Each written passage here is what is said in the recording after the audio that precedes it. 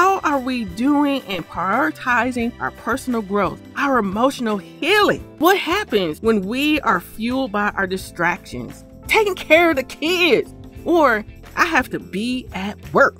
When we are in this mindset, when we're in these circumstances, what are the things that go out the window? Well, we pray less, or we may not even read God's word. We stop listening to it. We may begin this path of neglecting our mind, body, and spirit. In the midst of being burdened by the things that I have placed on myself, I scream out and I say, Lord, where's my help?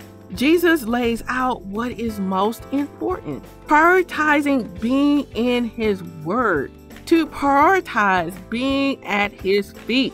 When we do this, we become content with something simpler.